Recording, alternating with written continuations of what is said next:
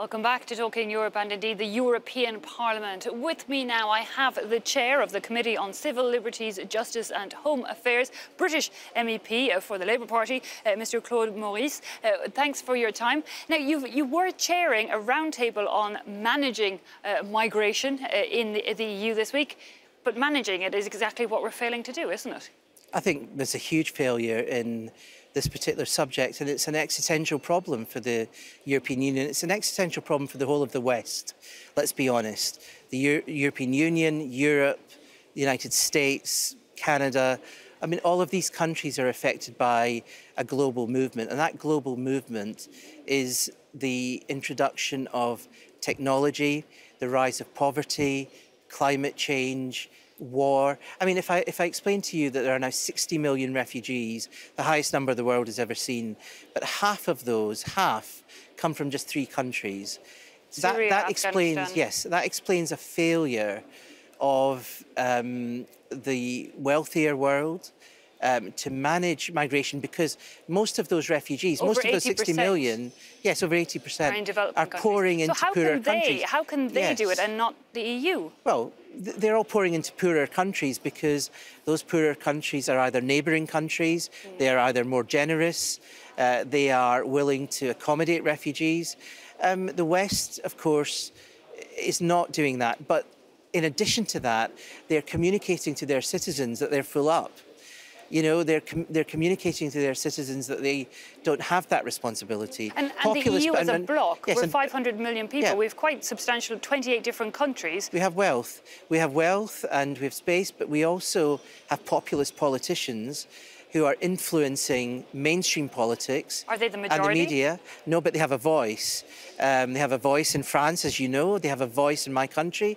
And those populists say to people, these people who are coming in are going to take your jobs. These people who are coming in are going to create pressure for you. Now, this message is very, very effective, and it's not true, because we know that migration is necessary. We know that it actually can create wealth in society. And yes, it has costs as well, but you can measure those costs. You can create integration. And also some immigration is pretty much inevitable. But when are we going to see EU action? Because even, you know, we saw a deal 2 years ago to actually just address a tiny fraction of the amount of refugees coming into the EU. The 28 member states decided we'll have a relocation plan. Certain countries didn't play ball, no consequences. Absolutely, I agree with you. It has been a massive failure, this huge existential problem, a massive failure by member states. Not by the European Commission, I'm not in the Commission, not by, let me finish the point, not by the European Parliament, because there is the EU-Turkey deal, not many people like it. There are many measures like relocation, like resettlement, all on the table. I've been here for years and there's been an asylum package, there have been laws about resettlement, about qualifications and so on. If I finish the point is this, and I get this message across very clearly to your listeners. The member states, France, Britain, Italy, Germany, but not so much Germany these days, don't come together as a group and say, let's relocate some people, let's have burden sharing, the so-called Dublin law. You know, it's just sitting there in the Council and the Member States, and there is no real burden sharing. That means that Germany and Sweden take a disproportionate share, but other countries don't. Well, indeed, the Dublin regulation that the UK, Ireland and Denmark had opted out of is one thing, but also today, I mean, you can say it's the member states' problem, but what is the point of the EU if, when it comes to the EU government in Brussels, that it doesn't have any power? Is that the reality? Is there any point to this Parliament? There's always a tension at the heart of the EU. And that tension is that when the EU is working well and the member states are working well together and you get huge benefits. I mean, you know, this is the 2 weeks when we have the end of roaming charges. You know, you have great prosperity over the years because of the European Union and its single market. There's great tension at the heart of the European Union. When it doesn't stick together, when we don't stick together for these existential crises like the refugee crisis, then we fail. So the European Union is not some static thing. It is a sum of its member states. It is its people. So it doesn't work. It's not just a building. It is the people who are in it. In this building are different political parties. It's not just one institution, one building or a set of buildings. When it doesn't work, then it is a very public failure. And on refugees, that has happened. Is there any new line of action when it comes to refugee? I know back in April, some 90 million euros was set aside, mostly to look at the detention centres or where people are camping out in Libya, often in very appalling conditions. Human Rights Watch are also concerned that the EU is now handing over, the Mediterranean Sea to the Libyan Coast Guard to look after. They say that that's not really going to help the people who are either fleeing war or oppression of some sort. The NGOs have got some very, very real concerns, and I agree with many of them. Because, you have some real concerns on the EU-Turkey deal. You have some real concerns on Libya. Of course, many of our member states, including France, Britain, intervened in Libya. And now we see many consequences of this. But we are dealing with the Mediterranean. But let me also say there are many positives too. The Italian state is really working very hard on hotspots, on dealing with what's happening in the Mediterranean. But it's not getting enough help. Greece is not getting enough help from other member states, but there are some improvements. So I don't want to diminish those positives as well, because I was in Greece a couple of weeks ago. I've seen the hard work of the Greek people, of the EU, of the UNHCR, of all the teams and the NGOs working together. So let me be very clear about that. And there are many improvements, but it is an EU failure as a whole because the member states don't work together in the hotspots, which are and there's no the way Western of putting Balkans. That EU pressure as a bloc. There's no way. This high-level meeting we've just had, I was part of the organisation of this, was to try to get it into the heads of the Council, the member states, who met straight afterwards, that they need to do something on this. They can't leave it. Clearly, the crisis is deepening. And I think we'll have another phase of that, by the way. I have to be very transparent about this. And the member states, in the EU, we have some of the wealthiest countries in the world. So we can do it. We can integrate people.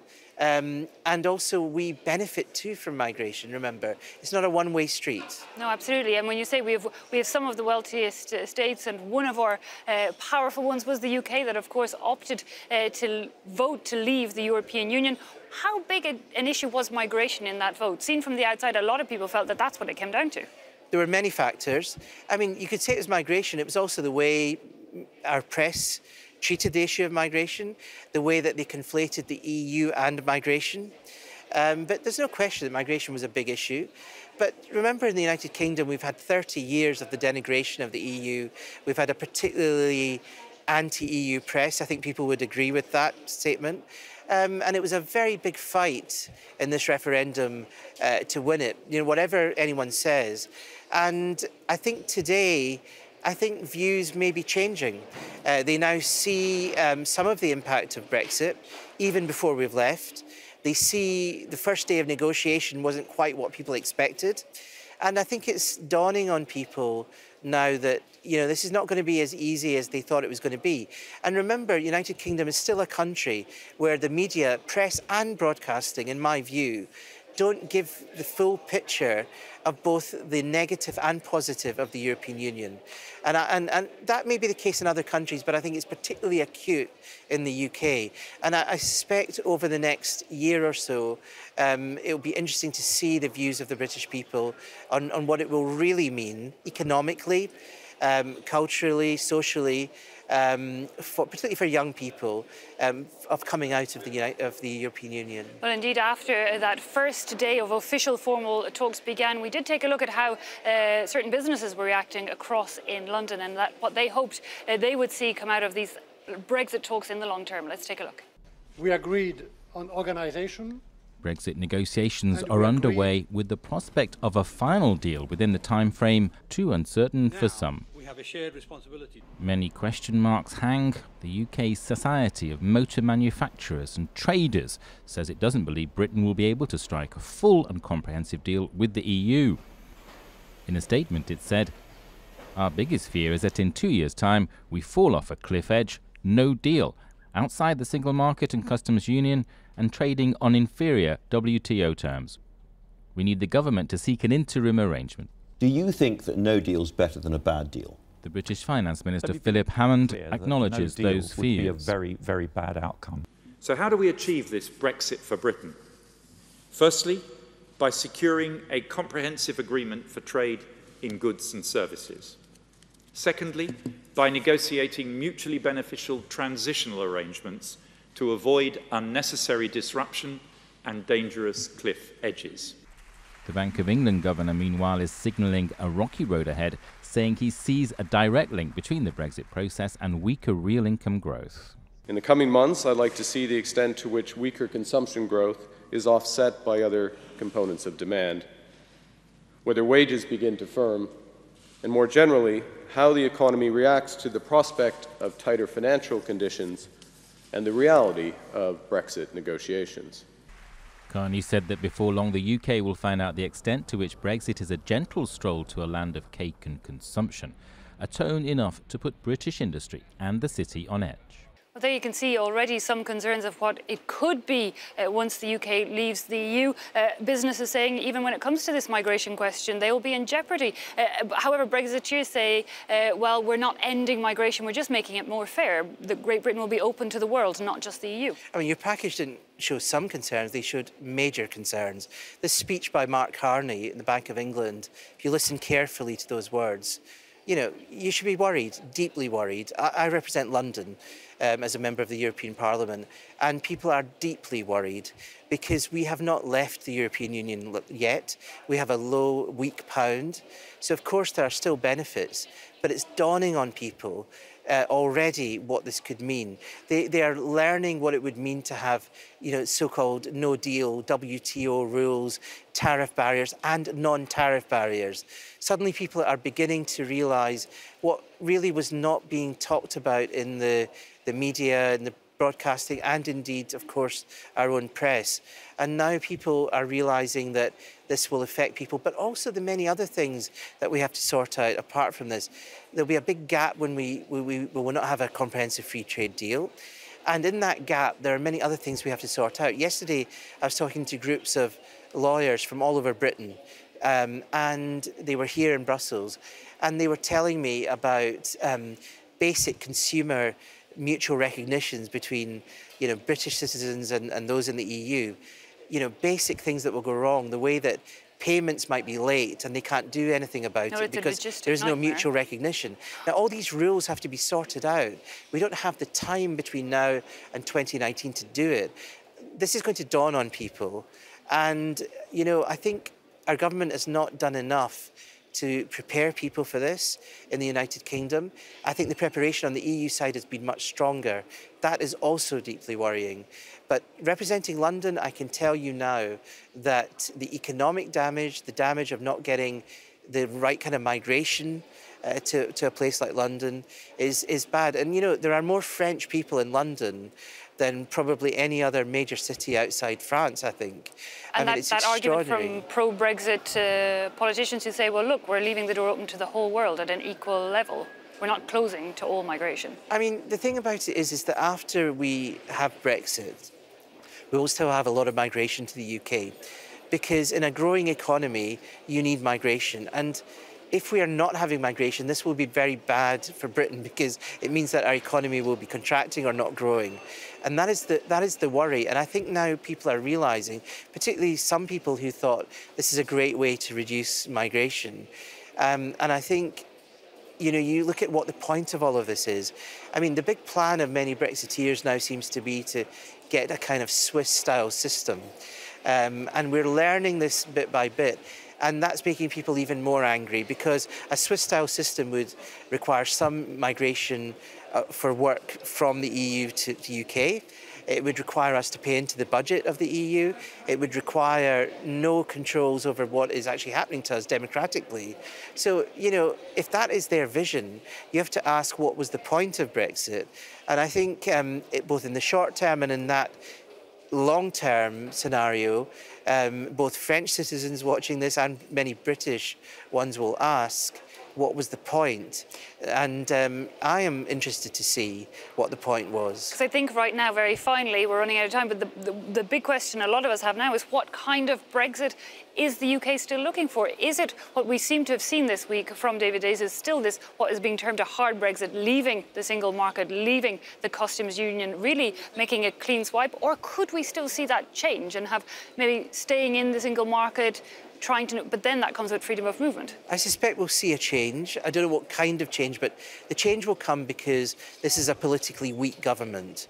On the first day of negotiations, it was a very weak start to those negotiations. It was a badly prepared first day by the exiting the UK Secretary, David Davis. And I think he was going in as part of a government that talked the talk but didn't walk the walk. I mean, they had a Brexit election to get an increased majority. They got a reduced majority. They lost their majority on a Brexit election. And now we have, instead of strong and stable government, which was the catchword of Theresa May, we now have weak government and a chaotic coalition. And it's up to the opposition parties now to look for something which will preserve jobs and growth. And although the Labour Party wants an exit, it's pursuing this line. And I think Brexit is definitely happening in some form or another. I think to be completely transparent with your viewers, I think it would be wrong to say that we're not seeing Brexit. We're going to see Brexit, but we're going to see a different kind of Brexit probably, because this hard Brexit of the Conservative Party, I don't think will stand the test of time because they're too weak. Okay, Mr. Claude Moraes, British Labour MEP and, of course, Chair of the Committee on Civil Liberties, Justice and Home Affairs. Thanks so much for your time. Thanks also, of course, to you at home for having watched. That brings us to the end of this edition of Talking Europe. Have a good week. See you again next time.